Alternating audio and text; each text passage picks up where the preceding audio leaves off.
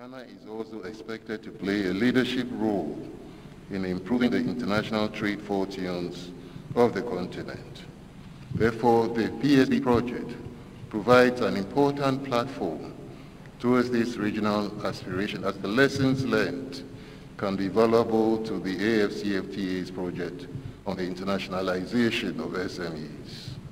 This is a shared responsibility of the Ghana government and all private sector actors, and participants at this forum have been carefully chosen to reflect this reality. The prospects of the PSB project cannot be gainsaid.